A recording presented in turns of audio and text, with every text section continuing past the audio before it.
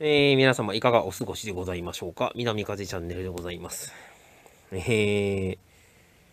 の絵面でですね、私は何を表現したいかと、一発で分かったっていう人は、本当に神様のような、理解力のある方だと思います。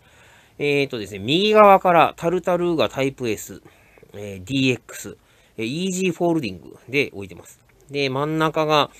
KHS の MP451AD ですね。で、これにターンのラピッドトランジットラックっていうのを、ちょっと無理やりですけど、つけまして、置いてます。で、一番右、左ですね。これがターンの BYB でございます。いずれもですね、自転車を立てて収納するというような形で、こうやって置いております。で、多分ですね、床面積そのものとしては、タルタルーガは、ちょっときついかもしれないですけど、ダホンとかね、一般的なターンの20インチの車両、あれを横に置いた時とほぼ同じぐらいの床面積で済んでいると思います。で、そうしてあげると、床面積1台分のところにこうやって置けたら3台置けますせという話です。で、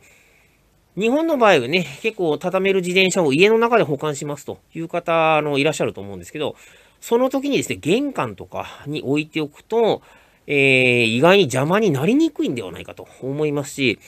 これはね、電車に乗せたりとかするときに自転車を横に置くのはもちろん当たり前なんですけど、こ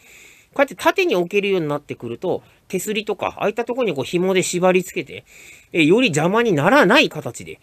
収納できるんじゃないかなと思っちゃったりしております。この辺はね、ちょっと現場によってちょっといろいろ考え方が変わると思いますので、臨機応変にうまい具合にやっていただきたいなと思います。で、こういうふうに、縦にね、収納すると